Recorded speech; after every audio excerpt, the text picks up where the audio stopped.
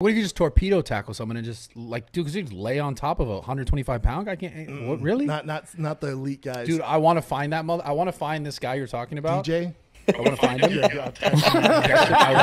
not going to fight him in a street fight. I want to just lay on top of him and it's funny, you know. It's, you know, he's 265. He's a bodybuilder, so obviously he's got the weight advantage. But at the end of the day, you know, that's the beautiful thing about grappling. It's not about weight. It's about technique. And we're going to try to grapple. You know, I told Brendan Schaub that I want to make it happen. I'm busy doing other things right now. But when I get back from all my vacation, I'm going to fly down to Calabasas and we're gonna roll, man. I'm going to roll him up. No, I think that's awesome, bro. But if I could say something, you got to get paid, man. Don't be doing anything. Listen, listen, because I know, so we can go behind the scenes and talk about how is it you're going to get him. Oh, that's why I love talking to you. You're like, hey, that all sounds good and dandy, but you got to get paid.